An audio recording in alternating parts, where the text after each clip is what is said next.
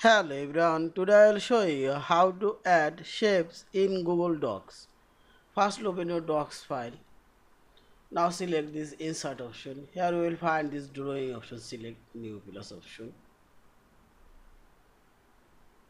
Now here you will find this shape option, select and select shape. You can add any kinds of shapes here. I'll add this one. Draw. Now I'll change this shape, border white, border color.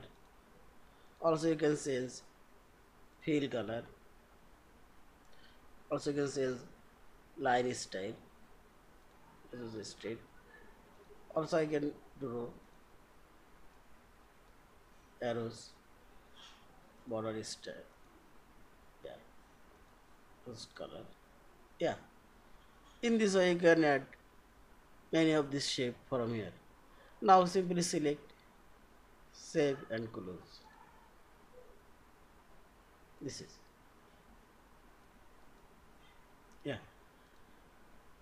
Thank you for watching. Please subscribe, like, share and comments.